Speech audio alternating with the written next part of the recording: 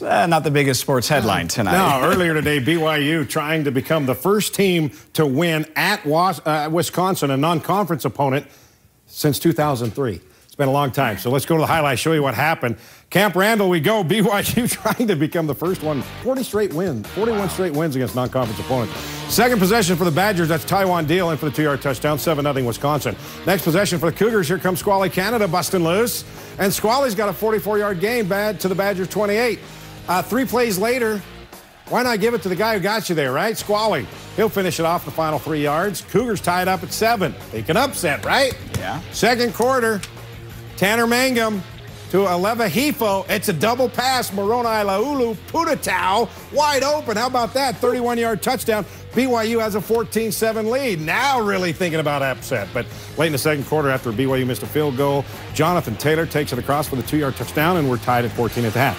Third quarter, Alex Hornibrook, quarterback for Wisconsin, picked off by Zane Anderson, and Anderson returns it 12 yards to the Badgers 27. Cougars capitalize off that turnover. Guess who? Canada! And BYU regains the lead 21-14. Start of the fourth quarter.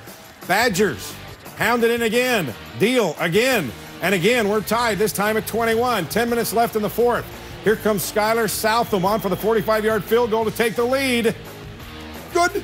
Cougars have the lead 24-21. Now we're really thinking upset, right?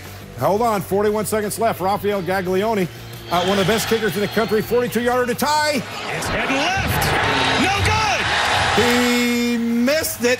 Celebration for Cougars. They pick up their first road win against a ranked team in 12 years. 24-21, your final.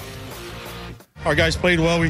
Our coaches prepared really well, too, and had a good week of practice, you know, and our guys just believe. I mean, they played out like we told them it was going to, and we had the feeling that it would be close in the fourth quarter. We thought we should have some fun, let loose, and it's probably the most loose I've seen these guys, and that was a good thing for us. The team wanted it.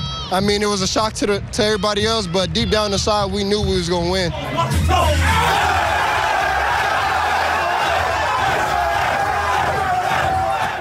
Look at Kalani in that locker room. Yeah, a lot of people are saying this is the probably one of the top 3 wins in BYU history. Absolutely.